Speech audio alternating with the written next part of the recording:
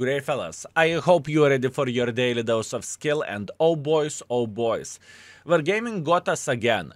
People ask me, Skill, what do you think? Are we going to have an extra chapter or marathon this year? I said, nah, there is no chance. And yet Wargaming is striking again and says, haha, you did not saw that one coming. Fellas, hear me out. Marathon is coming, and I will tell you how to deal with this the quickest way possible, and how to complete it. But first of all, let's check out what rewards Wargaming is offering, and let's compare it to the Judgment's Day Marathon as well, okay? This is important thing because they are very, very similar, and they have same, can I say pay to win stuff? I mean, to the certain extent, yes. In other words, do not expect to get this vehicle for free. Right, you will need to pay 3,500 gold in order to be able to get the tank, right? So the first things first, what we care about what free-to-play players are getting from this marathon, which is going to be 40 stages. So it's same stuff like we have nowadays, the battle pass, but you need to complete 40 battle stages in 11 days, right? And what you used to get as a base reward from the Judgment's Day. By the way, Judgment's Day used to be 50 stages, right? So it was like 20% longer. Keep this in mind. And you had only 10 days, if I remember this correctly. So looking into all of this, fellas, let's focus on important stuff. For premium day, 700,000 credits, bounty equipment setup, right? Crew member, which is very good because you will have like 3 skills, if I'm not mistaken, and 800 bonds. I think those are the most important 5 pieces. Looking into the Judgment's Day, what you used to have. Less premium day, same amount of the credits, 2 commanders, which is absolutely glorious and amazing. Bounty piece and 1,000 bonds. Pretty much it's the same thing if you would ask me, because once again, remember, this is 10 stages more, right? That's important thing to highlight. Now, for improved battle pass, let's check it out, the most important thing. Tank. 15 premium days, we are getting 12 premium days here, but this is whenever you are paying 3,500 gold to get improved battle pass. But once again, keep this in mind, it is, you need to grind 20% less, right? So it is not bad thing whatsoever. 500,000 credits, 14,000 free experience, 12,000 free experience, 400,000 credits. Pretty much the same thing considering how much you are grinding. Although, very important thing to highlight, you used to get 15 credit boosters, now you are getting only 9, which is kind of sad thing. But it is how it is. All in all, this grind is looking the same in my humble opinion. And now, fellas, we have a saying in Lithuanian language. Hear me out. Akis baisininkės, rankos darbininkės. What the flying F did you just said, Skill? Listen, I said eyes are afraid, but hands are dealing with the stuff anyways. You know what I mean? Hands will do this anyways. Listen, this event is not going to be as hard as you might think it is going to be. It is not going to be as hard. Now, why am I saying so, and why am I so confident about this? All you need to do to prepare for this event, or there is no preparation, it's coming tomorrow, you know, tomorrow event is going to be there. You need to make sure that you have some tier 6s.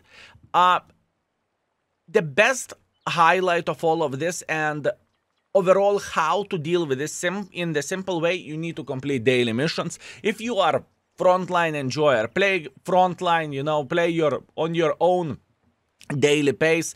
If you do not like frontline, that's completely fine. Take your favorite, or not so much favorite, whatever, the tier 6 tanks, and just make sure that you are going to get 100 points with a tier 6 daily, right? From that, you are going to get 100 points over there, which is literally 2 battle pass stages, right? Plus, on top of that, you are going to complete daily missions, which is another 70 points roughly. Plus, on top of that, you are going to get 15 points bonus. So pretty much that means you are up to track to deal with everything if you are going to complete one tier 6 tank a day. Or obviously you can mix up the things, you can power grind it, however you would call this.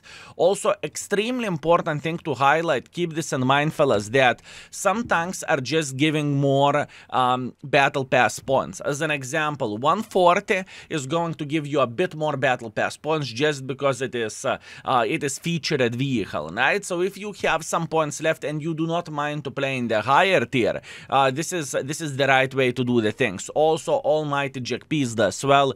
This tank will give you more points, and in my opinion, this tank can be extremely fun tank to play with. And Dildo tank, although I would avoid dildos, to be fair with you. This is not very good tank, at least in my humble opinion. So yeah, it is quite straightforward, fellas. Nothing too crazy, nothing unusual. And I must admit one thing, that Wargaming, we are kind of cheeky bastards this time. Wargaming did not highlight that we are going to have this marathon because probably they did not wanted to for people to prepare for this. So keep this in mind. Next time, in front of 2024 or 2025, what we need to think as a players, we need to prepare some tanks in close to completion, right? As an example, if we would get points closer to, let's say, 395 points with a tier 8. For completing tier 8, you are going to get 25 points, right? So if you are preparing 2 tanks in this way, right, and marathon is coming, you are instantly completing 1 stage. Like literally 2 games, right? So what do I mean by saying from this? We always need to be prepared for Wargaming shenanigans. You know, we never know what they are going to do. That is super important thing to say. Now, the most important part of all of this skill, how this Mittlerer thing is looking like. Let's dig into the stats. After that, we will check out the 3D model, okay? So the first things first, stats of this tank. 400 alpha damage. So far, so good. DPM, yeah, base DPM is very, very bad. That is no bueno. Penetration, it looks okay with the standard shells, with the gold shells, 300 millimeters penetration. That's kind of nice. It's like 1 to 2 TM level, you know? It doesn't look horrible whatsoever. Dispersions on the paper, they are not looking very good, to be fair with you, but once again, those are paper stats. We are going to play with this tomorrow, and we are going to check it out how the tank will look like, and we are going to give our first fresh impressions. That top speed is looking okay. Now, where the armor is looking like, yeah, I really doubt that it is going to be beginner-friendly tank, okay? I really doubt that that beginners will enjoy this vehicle. And one more important, fellas, you can feel like you are a low rider, fellas. You see me rolling. You see what I'm saying? Fellas, look at this. I mean, this vehicle will be able to shake the ass like a good doggo he is. I mean, it is absolutely ridiculous. It is same thing like it is for STB1 to the certain extent, you know, hydraulic mechanics or air suspension or however you would call this. But I have no doubts whatsoever that we are going to have a dance party with it, and this is going to be quite fun stuff. So this is one more highlight. Paper, hydraulic mechanics, or air suspension, however you would call this, and yeah, and big alpha damage. Tomorrow I will show you more, and tomorrow we are going to check it out, at least from the first impressions. Is it worth it or not? And remember to tell for your wife for the next 11 days that you are out for a business trip.